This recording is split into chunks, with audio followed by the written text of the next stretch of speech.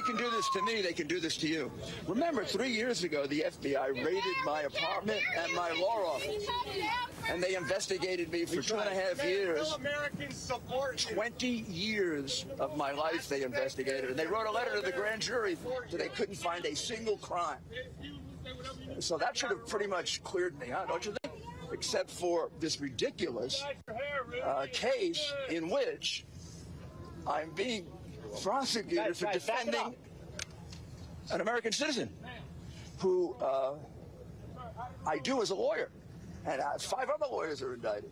That should tell you right away that this is an assault on our Constitution. Fani Willis will go down in American history as having conducted one of the worst attacks on the American Constitution ever when this case is dismissed. She has violated people's First Amendment right to advocate the government, to petition the government for grievances, like an election they believe was poorly conducted or falsely conducted. People have a right to believe that in America.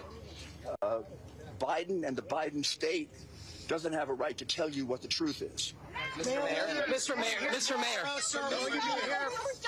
And I will tell you, if you need to know what this is all about, the FBI stole my iCloud account.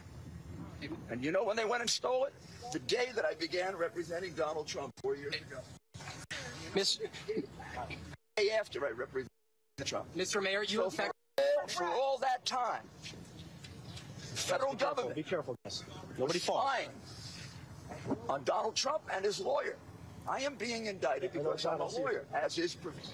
Mr. Mayor, last month, hey, Mr. Mayor, right here, Mr. Mayor, you effectively Mayor, will you be here tomorrow? By the way, you're wrong. I didn't do that. I entered into a stipulation for the purposes of that case to move on. I specifically says I do not in any way admit the truth of those allegations. Those allegations are totally false. You did not contest that you made fraudulent claims about the 2020 election, though, Mr. Mayor. Absolutely wrong, and you're lying, as you often do.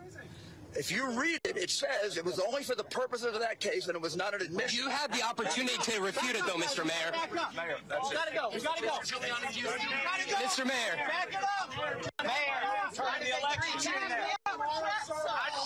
Mr. Mayor. Hey, Mr. Mayor. Mr. Mayor. Mr. Mayor, do you acknowledge that you made false statements?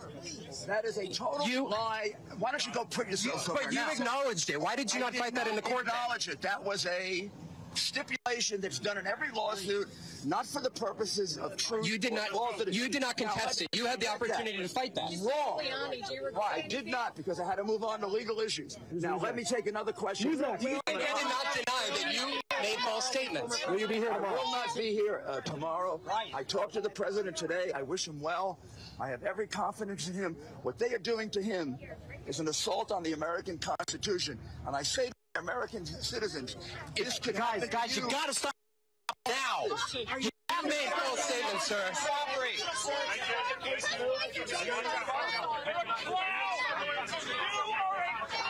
Katie, can you hear me?